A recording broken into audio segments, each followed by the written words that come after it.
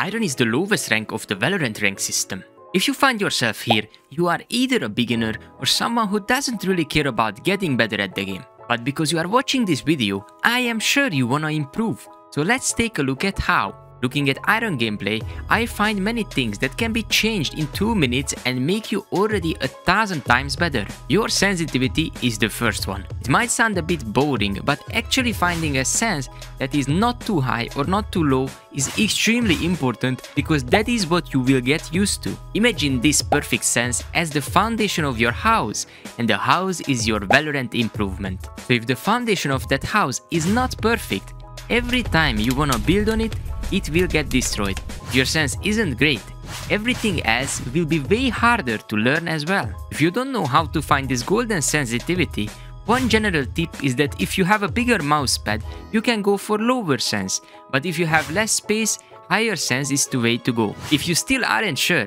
try 280 EDPI.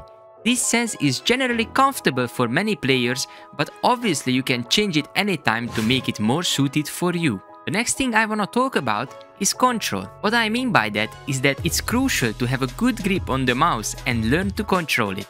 For this you can always do raw aim training. But what does that mean? Raw aim is your ability to click on pixels without considering any mechanics from the game. Aimlab is a free option to use and it will help you to get better raw aim. Exercises like grid shot or headshot are perfect examples. But to help you out, here is a practice routine you can do. In case you don't like Aimlab, doing something similar in game in the practice range is also completely fine. Here is a practice routine for that also. After all of this, we can finally get into the game. At first, it will be overwhelming.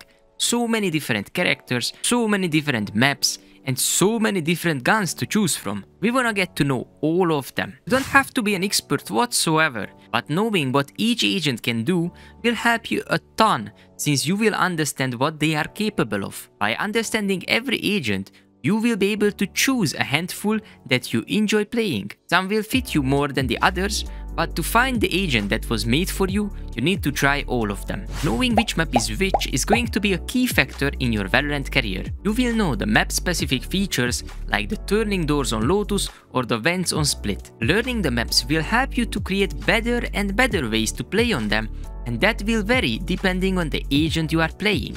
As a result, adjusting to the unique things each can offer won't be difficult for you. The next step is understanding the guns. There are quite a few, so you will have to take your time to get through. Finding out which gun is great for longer range and which gun is a beast at close range will help you to win more of your fights. As you get to know all of them, you will develop your own preference. This can also change based on the map or agent you are playing, and here we can remember the example of Foundation. Understanding maps and agents helps us to decide, since not every agent is made to use operator or shotguns. They can, but it doesn't mean that their abilities are suited for that. As an example, an agent who has smokes can play shotguns easier than someone like a Sova or Sage. Why? Because they can hide in their smoke, while Sova doesn't have that luxury. He's good at something different with different guns. Many games will feel chaotic and you might don't even know what you should be doing, but I have a tip that will help to fix that.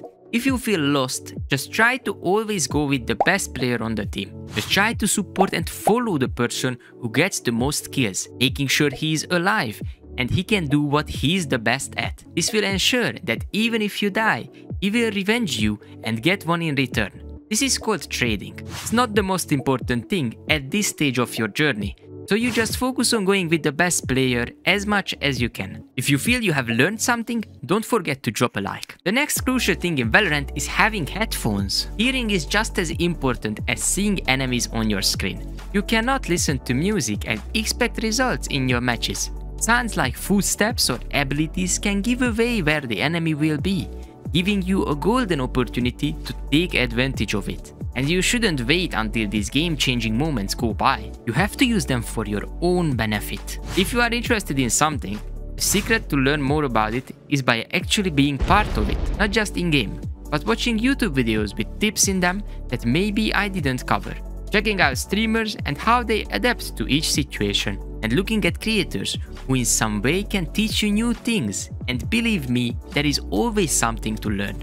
Just on YouTube there are many skilled people covering these topics, and more point of views you hear, more chances you get to take you to the next level. Great creators like Wuhujin, Skillcapped or Jaws are just a few of many who are great to watch with your goal in mind. To learn more in-depth concepts about the game, you should check out this video.